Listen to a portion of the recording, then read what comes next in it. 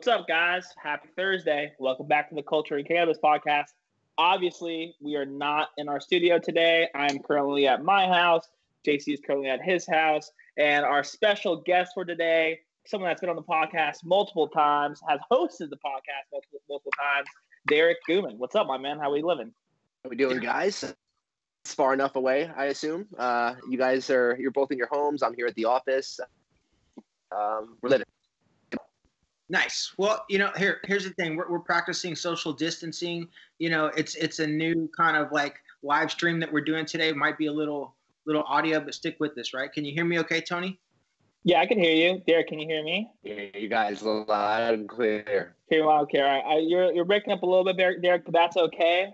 JC, if I go radio silent, just hop in for me if you hear him a little bit better than I do. But Derek, listen. So you're now at Planet 13. We had you on the podcast to talk about that. And now, this whole coronavirus outbreak, yada, yada, yada, and dispensaries can only deliver, and you're one of the dispensaries that can deliver. How's that going? It's going as well as it can. Like everyone else, we had to pivot very quickly in order to be able to meet the demand of the local Las Vegas market here. I mean, it was bananas the first couple days. Luckily, we were already set up for delivery, so we were able to get right on top of that right away. But it's been tough, man. It's been really tough. I know a lot of people when this all occurred and the governor kind of first it was like a voluntary and then it became like we're going to shut you down if you guys don't close your doors. And luckily we were considered us as in dispensaries. However, we're very limited, and it's caused a huge not just in our industry but statewide. My biggest concern is the rate at which Nevada has spiked. It's been an incredible transition from people who were working, who were successful, figured that they were going to have a paycheck at the end of the week. Now we're seeing record high unemployment filings in Nevada. We actually have the highest rate of filing since the coronavirus broke out of unemployment. We have about 183% increase. It's the highest in the United States. So that's huge. And it's alarming. And it should be alarming for all of us, because this is something that is going to affect us for a long time. Quite frankly, in my opinion, I think he went a little outside of his bounds on this one. There were some businesses I think that could have stayed open just with the right in place, but it is what it is. We're making do over here at Planet 13. If you need weed, we've expanded our delivery team, so we're just going to have to roll with the punches day by day, week by week until this shit's all over. Yeah, I actually got to experience ordering from Planet 13, and this is not a dig or dish, but the demand is so crazy right now is that if you get on anytime past noon, you're going to have to wait till the next day to get an order in, just because the capacity is maxed out almost every single day by 1 o'clock. Are you guys trying That's to, right. Are you guys trying to, get more drivers? Obviously we're going to be in this predicament for a while now. So, and I don't think the demand for cannabis is going to stop. Well, that's the thing. So the demand for cannabis won't stop. In fact, alcohol, cannabis, those are things that we use to both cope with really tough times, but we also use them for celebratory times. So, and everywhere in between, to medicate daily. So luckily for us, there is still a demand for cannabis. However, it's manpower and car power at this point. A lot of places had to shutter their dispensary doors. What is it? I think the 17th. I think through the 17th is when Sislak mandated that they're going to have all these closures until. So there's just some places that won't be able to handle that long of a delay for retail sales. So right now, what we've gone and done, and I got to say, we have one of the best teams in the state, if not the best. I've seen such a degree of leadership and such a determination to just help one another here. No matter what department people are in at Planet 13, they're going and we're wearing a lot of hats wherever we have to. And, we're not afraid to do what we have to do either. Listen, a lot of people can't spend the money. We're in a fortunate place where we can. So we're going to be building up our delivery fleet exponentially in the next couple of weeks, and you're going to see that we may end up having one of the larger fleets in the state as far as delivery services go. And the catalyst was just for the demand, and we're the largest dispensary in the world, so for us to shut our retail operations is a big fucking deal. And not only that, I mean, we don't have the tourists coming in from Europe, Asia, and anywhere for that matter, because the Las Vegas Strip has closed all the casinos. So things are tough, but we're resilient, all of us, and I'm just happy that I still have a job.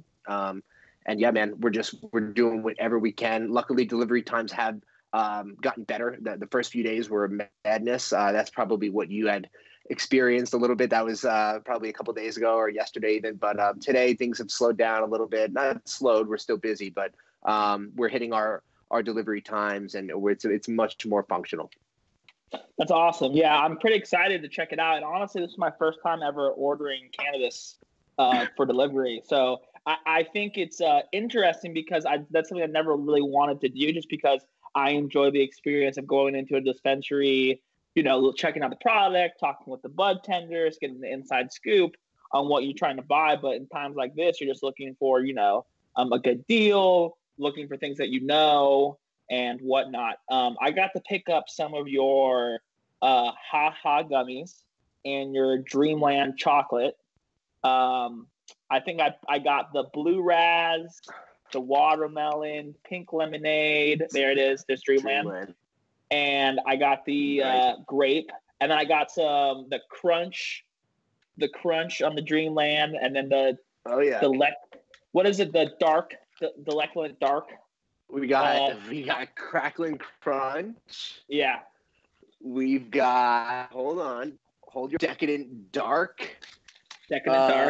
And other great flavors like mystical milk. So I also got mystical milk. That was the last flavor I got. Yeah. Well, listen, demand has been very high. I've seen huge spikes across the board in everything, in every category, just based on consumer trends that local based consumer trends. So things that you don't usually see spikes in, we're seeing huge spikes in, like concentrates. Flour has been huge demand. I'm sure that's statewide. I mean, listen, I don't know if you guys remember, Tony, you said you didn't use the services, maybe JC, when it was medical and we only had our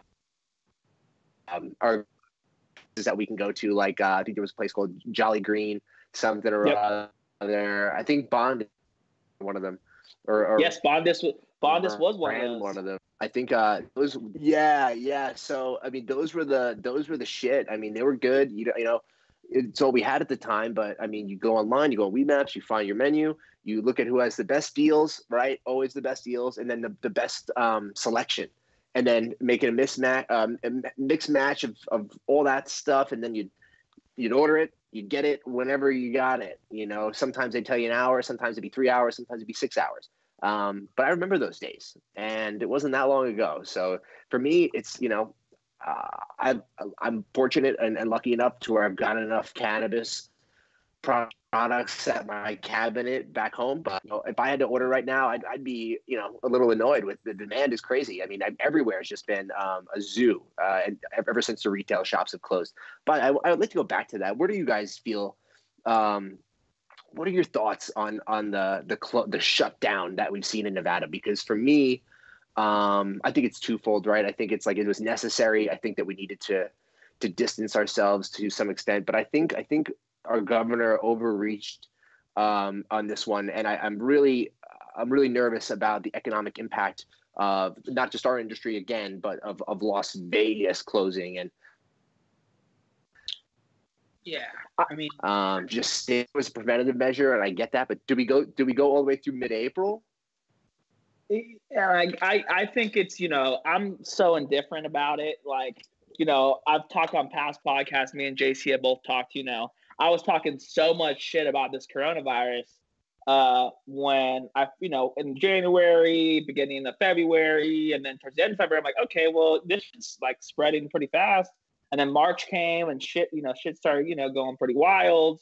And then my friends started getting coronavirus, and I was like, oh, fuck. Well, this shit's obviously real. It's actually happening. But at the same time, we've never had anything I don't think in the U.S. economy that's been not like the housing market, because during the housing market, businesses were still open. It's just that no one had any money to spend. But now it's that people have money to spend. It's just like there's nowhere to go spend it at, and they don't have places to go check it out. So a complete halt of business is something that we've never seen before, and I think that was just so I don't want to use the word irrational, but it was so like quickly happened that I don't think any of us adjusted well to it. Well, I don't think anybody was ready, and nobody was ready. Yeah, nobody was ready. But I mean, I think the way that it's, the whole narrative that it kind of puts you in a place to where you kind of have to make, a rash decision. I think that's what the governor did. But the way that he even said it, you know what I mean? It was kind of like, we were being kind of like scorned, you know what I mean? Like shamed and sent to our room situation.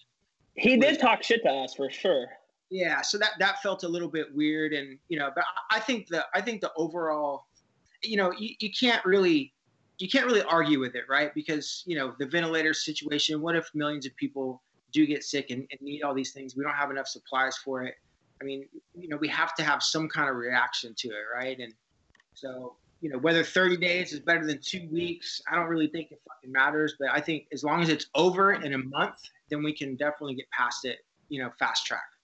Yeah, I think the biggest issue is that if it doesn't become over in a month and it extends out, right? Like, what is that?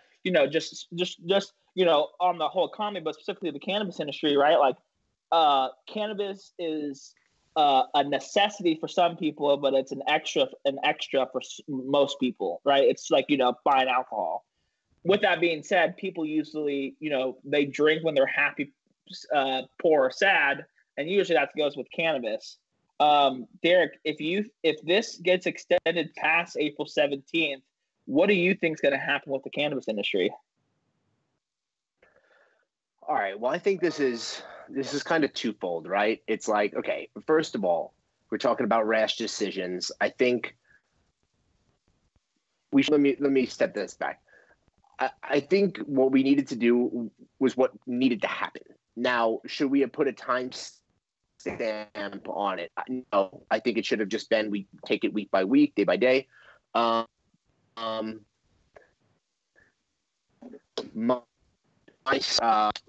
People from coming here by closing the strip and closing down all these businesses for a month. This virus is not going to be gone in a month, nor is it going to be gone in a month from other countries and other states. So when our fucking airlines start landing again and people start coming into this town again from all over the world, it is still going to occur here. And then what? What do we shut everything down again? No. So like we have to be a little bit tougher. We need to be a little bit more resilient as a society. I'm not saying that people need to be tougher fighting the sickness, because that's a hell of a fight, and I'm not saying that. What I'm saying is as humans, as all of us, as one, we need to be a little bit more headstrong and focus on the bigger picture. Now, I know it's a scary thing where, our media has blown this into a huge, crisis worldwide, and maybe it is, right? This is a pandemic. We are seeing a strain of the flu that we've never seen before, but it's not killing people off like the plague. It's not killing people off on a mass scale of all ages. It's affecting those that are already very old or very sick in many cases. Yes, there are cases with people that are in their 30s or 40s, right? But again, I think by limiting all this economic growth in this time, what is it going to do in a month from now when this virus is still here? And we can't just shut the economy down for the next 3 months. So in my opinion, I think that, yes, we needed to do something, and maybe it was a 2 months or a week or 4 weeks. But at the end of this, there's going to be some dispensaries that do not climb out of the hole. I'm sorry, but there's a handful. I'm not going to name them, but I'm fairly certain they're going to be closed down. And then it's going to be who can recover from it fast enough. We still have to deal with very high taxation in our industry. So, who can afford all those taxes when you don't have the income anymore that you had? And in one of the most profitable times of the year for Nevadans and Las Vegas in particular, in our industry, this is a huge blow to a lot of companies. So a lot of mom and pop shops are going to be closing their doors, in my opinion, unfortunately. Yeah, that's interesting you bring that up. People ask me if there's ever like a busy time in cannabis, and I always tell them it's March, April, May, man, because 420 is a mass thing, and it essentially goes from March. It goes from beginning of March to July 10th for 710, and that is when it is the heydays for the cannabis industry to be selling weed, because a lot of people have a lot more money then. They're going to be outside more. They're consuming cannabis, while they're traveling vacation. They're coming to Las Vegas. They're going up to Reno. They're going up to Tahoe. So for Nevada, this is terrible. And then not to mention, we're a gambling state. So every single one that goes casinos are closed, and they're saying $39 billion loss the casino industry. 39 billion. I was going to say hundreds of millions, but 39 billion sounds about right. Would it be? And that money, that $39 billion gets recycled into the economy, right? People got to go pump gas and buy groceries, and they want to go out to dinner and go buy weed and go buy some extra clothes and go to that coffee shop a couple times a week. So it's going to be drastic. It's going to be really drastic at first. But going forward and being optimistic, it does provide a lot of opportunity, though, to brands that are smaller that can weather a storm for multiple months, or brands that have the capital in the bank that, could, weather something like this, can potentially come out on top even stronger. So to that point, do you think that there's going to be any brands that are going to pop up here after this kind of all settles down and take dominance? Well, I think we are going to see a very Darwinian time. This is going to be survival of the fittest, who can adapt to their environment the best, period. So for instance, Planet 13 adapted instantly. I mean, we turned on every thing that we needed to turn on. We made all the calls we needed to make. I mean, day 1, day 2, and now, like I mentioned, we're going to have one of the biggest deliveries in the state, if not the biggest. That is the type of shit you need to do to be a winner. Now, are these little mom and pop operations that are running, family owned? They don't have the backing from Canadian corporations, 1% money coming in. For those people, it's going to be tough. But if you can get real lean and real mean, you can make this. You have to have all your ducks in a row, your relationships dialed in, and you may need to do or make something that you're not used to doing. Brands go. I mean, it's too early to say right now. I've got some in mind that I think won't make it. Brands that I think will make it out of this. There's also a couple in mind, but again, they're not. I want to say yet because we never know, and so I just think everyone's got to be open-minded right now. Be a risk taker. Don't be afraid to do something you're not used to doing, because I think this is the time now where you got, as you said, this plan, or for those entrepreneurs out there who have been looking for a time to slide in while the competition's down. Well, this is the time. So I encourage any brand, whether Nevada's or coming from out of state, to really buckle down and figure it out fast, because this is going to be something that it's not going to be able, it's not going to be easy to get, exactly what we all want out of this, which is success and money, right? It's not going to be easy, but for those who can make the adjustments, I think they'll get there. JC, is culture and cannabis going to survive this whole ordeal? I think we thrive in this during these times. I think brands, the smaller guys, can survive, right? We're used to surviving. Our brand has existed, going on 4 years now. Without a bunch of cannabis products, right? And so this is just a huge plus for our brand. And honestly, I think it kind of gives us the advantage in the market, to be honest. JC, do you think that, obviously going off what Derek said, what do you think entrepreneurs can do right now that has a business that is, up and coming, a brand up and coming, maybe in the cannabis industry, maybe an ancillary from the cannabis industry? What can they do during this time to, survive this time now and then come on top when this is over? Well, you got to look for the opportunities, right? And I think, just like, you've seen gas prices go down, a lot of services style of things, the price go down, right? And so some of those things that you might not be able to afford, or some of those situations that you might not have been able to see yourself in, now become, all of a sudden available to you. And so you just have to look for those, right? Whether it's partnerships, or it's, mergers, or if it's, raising money, or if it's just digging into your business. And this is the squeeze time, right? Look at all your channels of income, how your money is coming in, and try to really squeeze those pipelines and see if you can open them up and make that flow of money come in, even more during this time. I think, for culture and cannabis with us, right? Like, as of right now, we just been planning a lot. We don't have any investors. We don't have any, no money's been ever plugged into culture and cannabis other than our own money that we put in ourselves.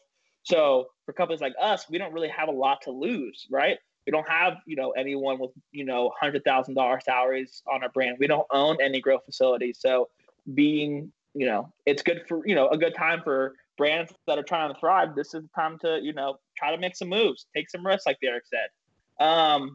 Derek, so looking past this, you guys at Planet 13, you guys just recently in the past, 6 to 8 months have opened a coffee shop. You guys have opened your event center. You guys have your viewing room. Any big plans that you guys are trying to pull off after this kind of all said and done? Well, there's a lot of things that we had in the works, and most of those things have kind of taken a back seat. They're on the back burner a little bit. As far as a timeline for our California launch, I'm hoping that is still the beginning of the fourth quarter or so. I don't know how these setbacks are going to affect that.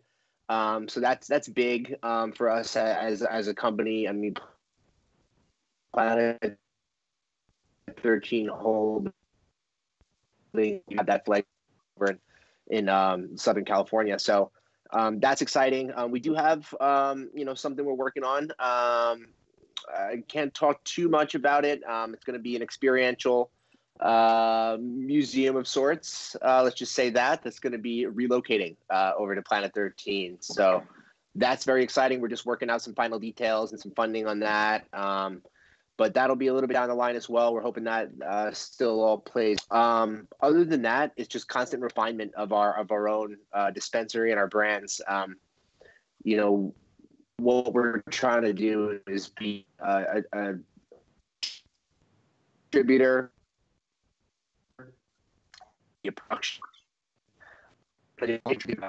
on a scale that many places try and do it, but I don't think many places do it well. We're trying to do it well, and so what I'm hoping everything to kind of roll out in the timeline it was supposed to. We do have our Elysium sparkling beverages that are going to be launching in April at this point. Mm-hmm. Luckily, as you said, there's a lot of us that are using this time for R&D, for testing some things and working on some internal. Right now, it's been great because they've been able to have a little bit more time to make our sauces, make our pens, and then backstock everything that I need to go out and sell to the entire state. So that's been really good. But yeah, right now on the horizon, just exciting to have those sparkling beverages in the works. We're gonna have 4 or 5 flavors, and they're gonna be fantastic. There's nothing else on the market like that right now. I mean, Two Roots beer would be the closest thing, but we'll have double the THC at the same price point, and no calories, or maybe 10 calories or so. So great option. Sounds great. Time in Las Vegas. Sounds like JC's gonna be drinking it's gonna be good. Yeah. JC loves his sparkling waters, huh? JC loves LaCroix more than he loves Leilani. So, and I think Leilani loves LaCroix more than she loves JC. So I think it's a mutual thing on that side. Correct me if I'm wrong, JC. Hey, so no, JC. I guess no rebuttal. I guess you're not wrong. I guess you're not. I wrong. guess I'm right.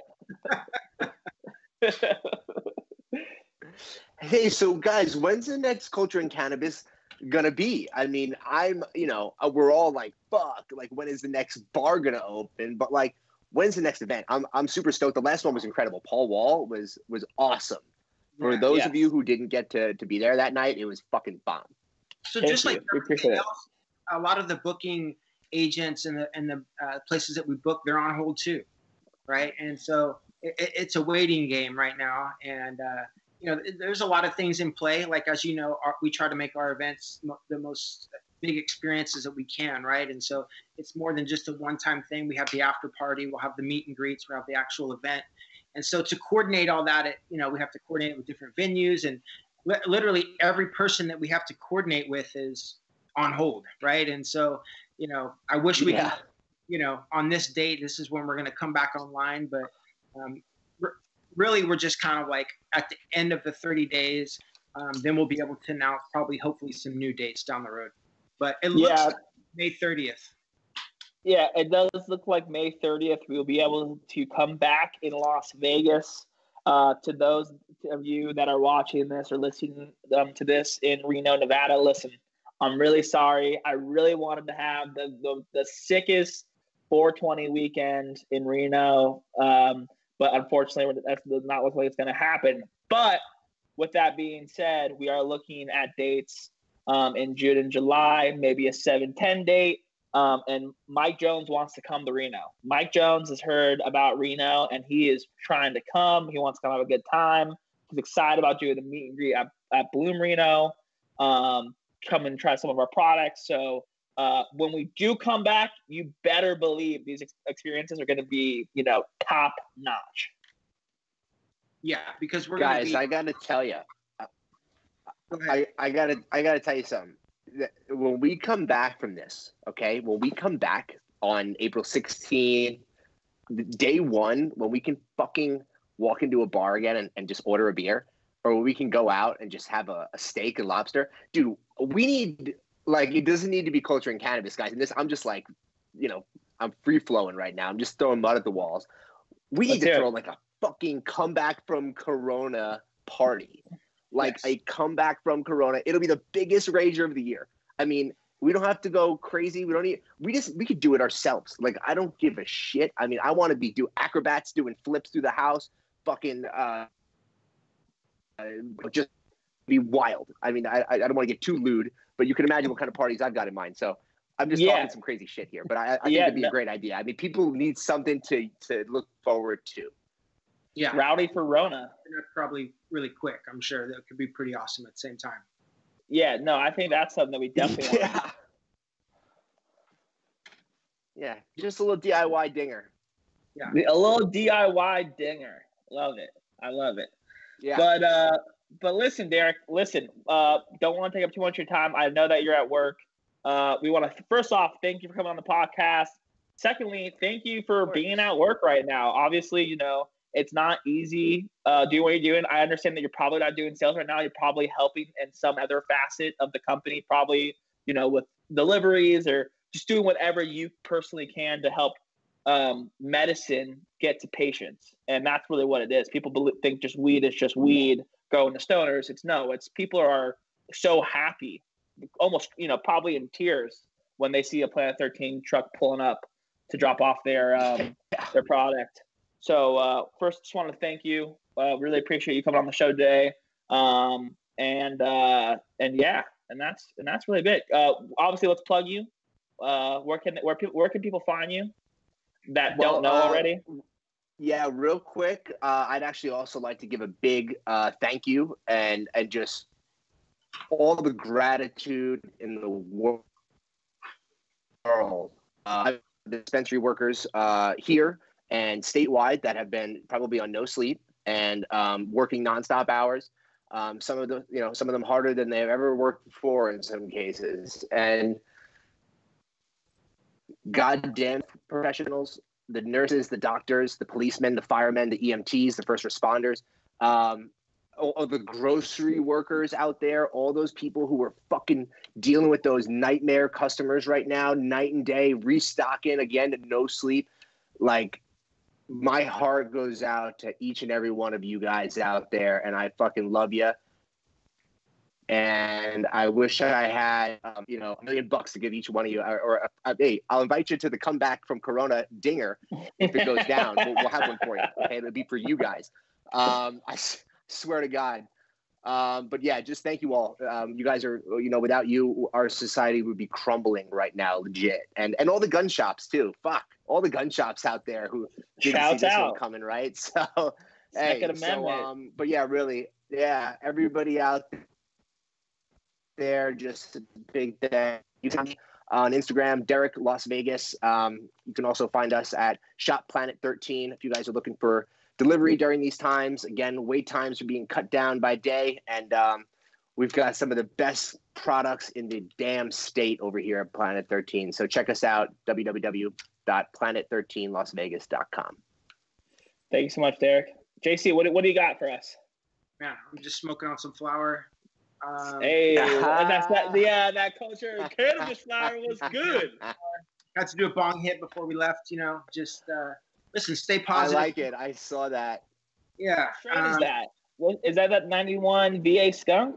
This is the new 91 Chem VA skunk. Yeah, it's testing at like 20. Really dense buds. Yeah, it's really good. It's really good. Clean stuff. Sun grown, all organic. Yeah, we dropped 2 of those deliveries at Bloom DI and Bloom Reno. So yes. So to all the people that want to pick up some half ounces, stock up for your hibernation time right now. Pick up some of this amazing 91 Chem VA skunk. It's truly really, really good. I have some as well. I could go grab it, but I'm not going to. But yeah, listen, guys. So, we don't know what the future is. Obviously, we're going to try to do this podcast every Thursday, regardless of, the studio not being open and whatnot. We're going to probably try a couple different ways during this time to figure out what the best platform is. We're doing it this time on Skype, but we might move to Zoom or Facebook or a different platform for the next one. So just be patient. If you're interested, you can always DM me or JC or the Culture and Cannabis page. We're more than happy to point you in the right direction for anything we got going on. And if you have any questions too about, cannabis during this time, hit us up. Let us know. We would more than happy to help you, point you in the right direction, get you signed up on the Planet 13 website, get you signed up on the Bloom Reno or DI website, and just help you get cannabis here in this crazy times. Other than that, I'm full-time Tony. This is the Culture and Cannabis podcast. That's JC Coates. And that was episode number 37 in the books. Thank you, guys. Appreciate all your time and the platform here. Always a great time hanging with you. Always a good time. All right, guys. Well, we'll see you guys next Thursday. Peace.